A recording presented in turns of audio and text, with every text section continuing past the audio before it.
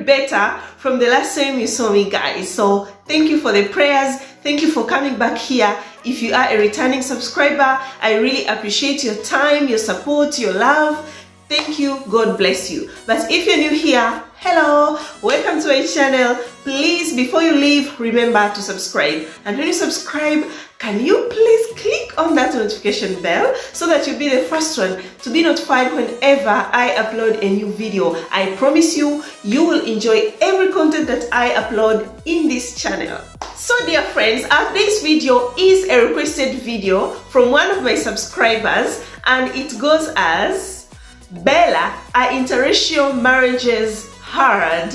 It's a bit tricky, but guys, I'm going to be giving you some answers because I've got experience in that, because I am in an interracial marriage, and I've also been helping interracial couples who are married already. So what I'm going to be sharing here will be based on my own experience being married to a white man, an Italian, and also the experience that I've got helping other interracial couples. So it is going to be only the truth. You all know that I'm always honest with you. I don't hide anything from you, so that you guys be aware of these things.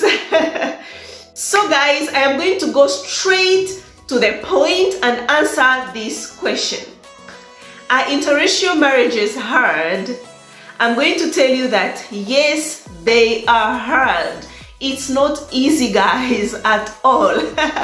But I'm going to be explaining to you why I am saying that interracial marriages are hard. And guys, you need to be very, very careful. I know ladies who follow me on this channel, most of my subscribers are very, very interested in having interracial marriages. But guys, you need to be very careful because interracial marriages are not easy. They are very, very hard. In fact, when I think of a black woman and a black man marriage, and then I think of an interracial marriage, marriage between a black woman and a white man, I think an interracial one is even more harder, guys. Yes, and I'm going to be telling you why am I saying this. My number one point is going to be cultural differences. Cultural differences can make an interracial marriage become very hard. Yes, why am I saying this? We are going to take an example, or let's imagine you are a black African woman born and raised in Africa. We have our own culture, we have our own traditions, the way we do our things. And you come across a white man, you fall in love, you decide to get married. This white man has got his own culture, traditions, and the way they do things. So you find that if you decide to get married, it's a lady who relocates in this man's country, I mean a white man's country, let's say Europe, and you find that everything is different to what you are used to. The culture is different, how they do things is totally different. Yes, and if a man is not patient enough to let you adjust, then fights will start from there. And not only that, guys, if you have been watching my videos, I also talked of whereby you find that a white man is not allowing a lady to practice her culture. Example, like he is not allowing her to eat her traditional food. So it's going to be a problem, especially in a long run, because sometimes you just ignore and say, okay, let me keep on practicing his culture and adjust so that I can integrate, and you know, my life is here. But again, if a guy doesn't want to respect you enough, respect your culture, then that interracial marriage becomes very hard.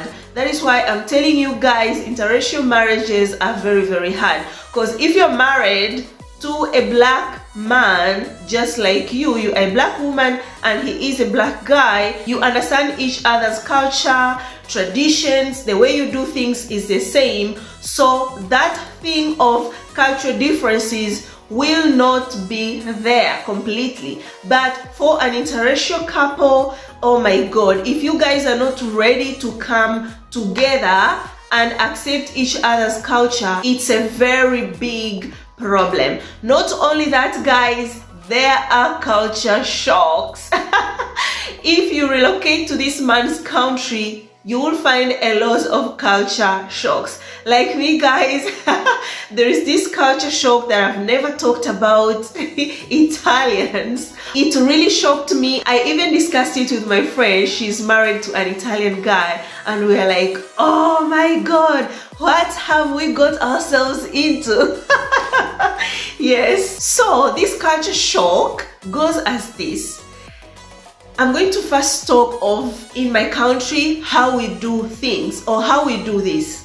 So if you have a sick person at home, like maybe you have, let's say your mother-in-law is sick in Africa, or your grandparent is sick.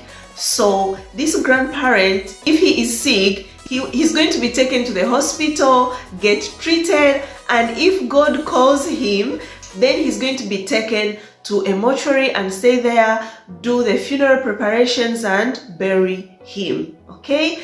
But also, if this grandparent, God calls him at home, he was not in the hospital, what we do in Africa, in Tanzania, if God calls the grandparent or the grandmother who has been sick, or he was okay or she was okay completely, but God decided to take him or her, maybe she's old, then what we do, we will take the body to the hospital, to the mortuary. The body is going to stay there. We will do our preparations, the funeral preparations.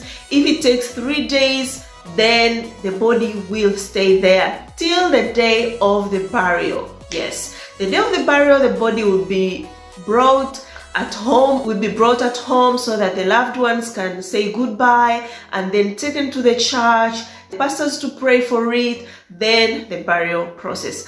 But in Italy, guys, example, if you have a sick person, or let's say your grandparent or your loved one, and then God decide to call him or her, and he is at home, what they do, they don't take the body to the mortuary.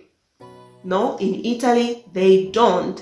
The body will stay at home while you will do all the preparations of the burial. And what I've noticed, they don't take so long to bury the body. No, it may take 1 day or 2 days, then done. So it is going to stay at home with the loved ones all that time. Yes, you sleep with it, to wake up with it. Yes, it will stay there. So one time I was asking my husband, like, why are you doing this? Why? It's so strange for us in Tanzania, when someone, God calls him or her, they take her to the mortuary in the hospital. He was like, no, you people are so bad. Why should you take him or her to the mortuary? He's supposed or she's supposed to stay with the loved ones. Because here, if you do that, you will be considered like you are inhuman and you don't have any love to that relative that God decided to call. So the body staying at home, for Italians, it means love. You love this person. That is why you don't want to send this person away to the mortuary in the hospital. Something that is very different to how we do things in Tanzania. So that was a culture shock, and me and my friend, we were surprised, guys. So sometimes you can decide to take a culture shock in a positive way, or some people take it in a negative way and decided to give up on their marriages. Yes. Number 2 of why I say that interracial marriages are hard is how you guys met. How did you meet, and how well do you know each other? If you don't well know each other and then you rush into this marriage because you want a white guy or you want to be in an interracial marriage, you think it's all, you know, beautiful, you know, good life. The man will be very honest with you, very romantic. Dear sister, it's going to be hell life for you. So with this, I'm going to be giving you an advice to please don't rush into marriage. Get to know a guy very well, and if you're a guy, get to know a lady very well. Yes, get to know each other very well. This will help you when you get married. At least you know each other very well. Though guys, you can't know someone completely. I remember when I was at the age of 25 years, I used to work with this colleague of mine. Actually, he was my supervisor. He was married for 10 years, and at that time I was 25, he was in his 50s. So one day he was saying that, oh my God, I came to know that it's hard to know someone completely, because I've been living with my wife for 10 years. Just yesterday I discovered a new behavior of her when I thought I knew her very well. So provided that it is hard to know someone very, very well, but I advise you to take your time to know a guy very well, especially a guy that you are going to be sacrificing, leaving your parents, leaving your friends, leaving your country to join him in his country. So it's good, it's better you know him very well so that your marriage can work. Because if you rush, the problem is, if you rush into marriage with this white man and then you come to discover some of his behaviors, and some of the behaviors, guys, you can't even tolerate them. Or if you decide to ignore them, or if you decide to tolerate them and live with them, then it means that you are going to be sad for the rest of your life. Yes. So please get to know someone very well. You come across a white man, let it be on online dating apps or even in real life, you fall in love. Please don't rush. Even if the guy is on a rush to marry you, don't make that decision of jumping into marriage immediately.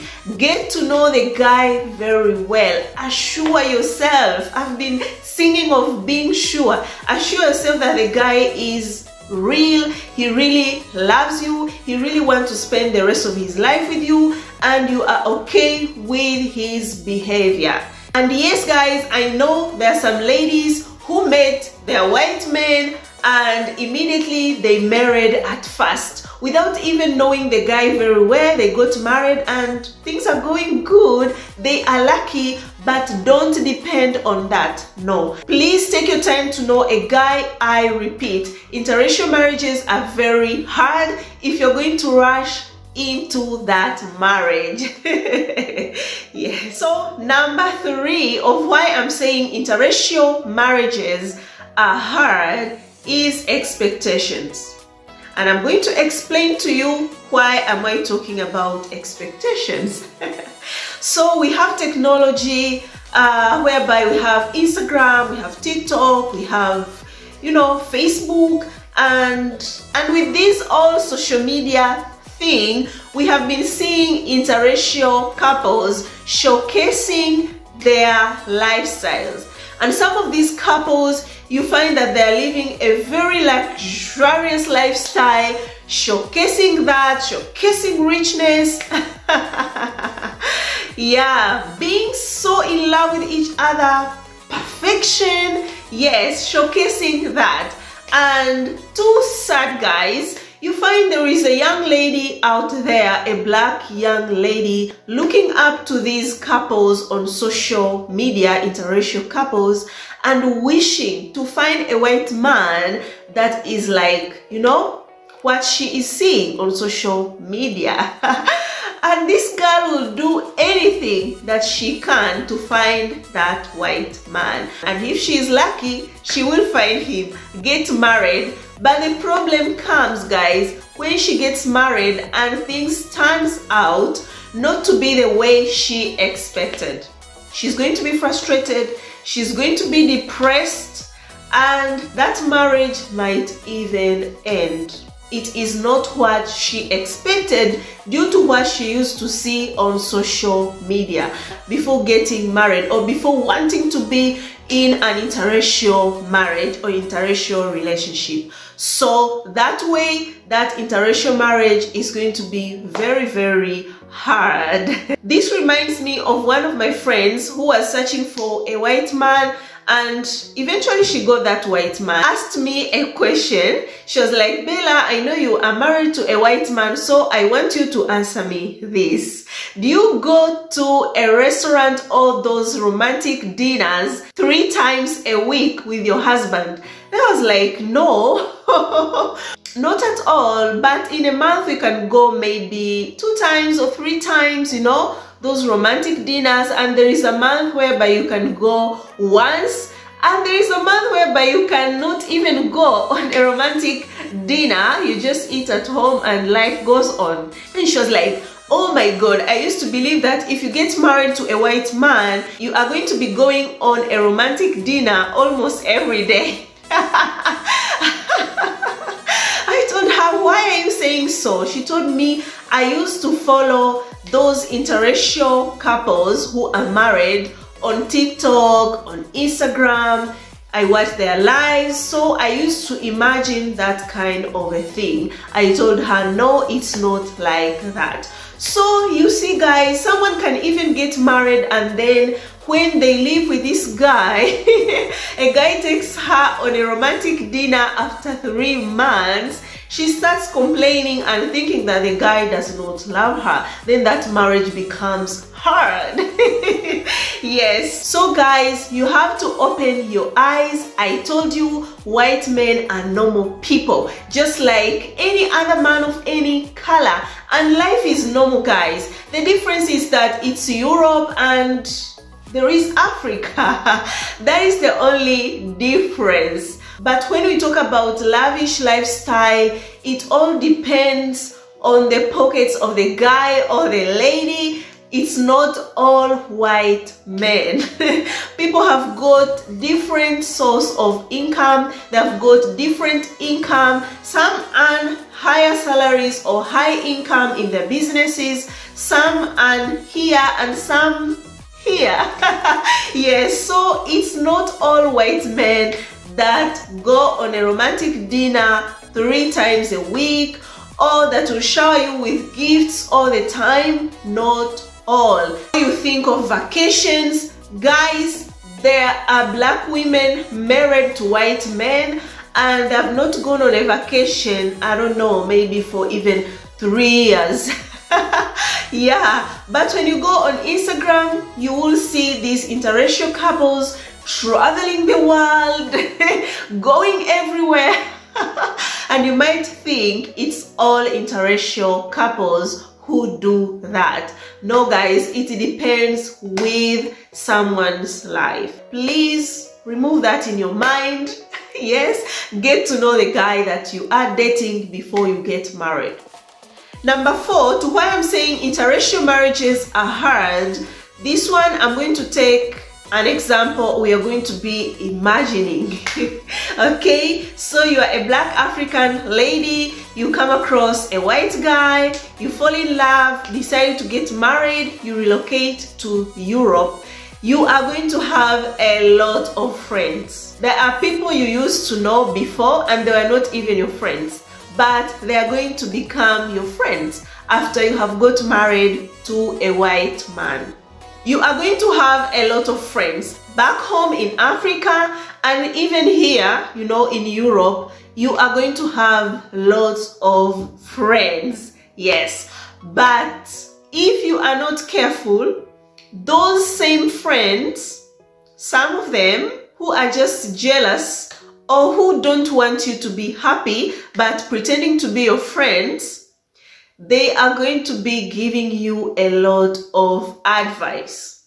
And if you're new here, then you come across a black lady living here already, then becomes like maybe a sister. You know, as Africans, when we find ourselves in a foreign land, we become like sisters, okay? So be very careful, because some of these friends might be wanting a bad life for you. And this has been happening a lot.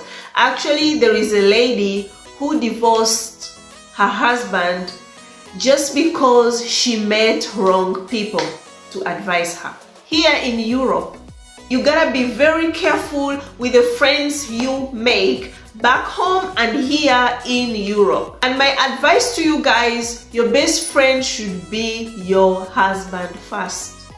Yes, because he is the one that brought you here. He is the one that got married to you. So I don't know why you should depend so much on friends to advise you, or I don't know why you should do that. Your husband should be your best friend. He should be the one to show you everywhere. He should be the one, you know, to advise you in everything. If there is a misunderstanding between you and your husband, please be careful here on who you are going to ask for an advice. Yes, because if you go and ask a wrong person, trust me, your marriage is over. You will get a divorce because this person is going to advise you. You have to be independent. Leave that man. He's so bad. He's so that. You gotta live your life independently. You'll find another man who is more good than that. They're going to advise you like that. A wrong person is going to advise you like that because they don't construct. Not at all. But they destroy. So be careful of who you will ask advice. Be careful with who you are going to share your problems with. Yes, I know here in the diaspora, sometimes you feel lonely, sometimes you need someone to talk to. Be careful of whom you talk to so that you can protect your marriage, so that you can protect yourself. That is my advice. And too sad is that the same people that will tell you leave your husband, ask for a divorce, when you are in trouble, they live here, they won't even help you. Might even block you on all social media platforms that you can communicate to them. So that is why I'm telling you, be very careful of whom you talk to when you have your problems, maybe relationship problems. Be so careful. Yes, interracial marriages are very, very hard. You know, if you are married to a fellow black man and you are in Africa, you have your mother, you have your sisters, you have, you know, people that you know they really love you and they want the best for you. You'll be able to share your relationship problems or your problems with them and they will advise you good because they want the best for you. But when you are here, it's hard. They are far away. So if you want like an emotional help, some advice, someone to talk to who is near, then you gotta be very choosy. So dear friends, I hope you enjoyed this video and you learned something from this video. If you did, please give it a thumbs up, share it with your friends, family, everyone that you think will enjoy this video and learn something. Watch my other videos too, they are super good. Comment below what you think about this video, or do you think interracial marriages are easy or they are hard just like the way I think? Put your comments down. I would really be happy to read your comment. Yes, until next time, I love you so much guys. You're always here in my heart. Ciao, ciao.